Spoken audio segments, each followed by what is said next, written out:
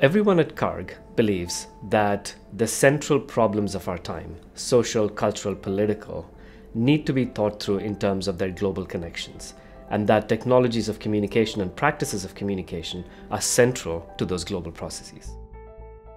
CARG is an incredibly dynamic, vibrant, supportive place. It's one of the best places I've ever worked, and we're all interacting and engaging with each other and sharing ideas and building knowledge collectively. So it's incredibly collaborative, incredibly engaging and supportive, and we do everything from reading groups and writing groups together to monthly movie nights. It truly is one of the most supportive places that I've had the opportunity to work in my career.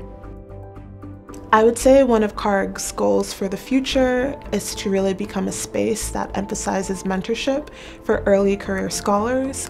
So what that looks like for CARG would be creating the infrastructure, the support, as well as the interest, locally and globally.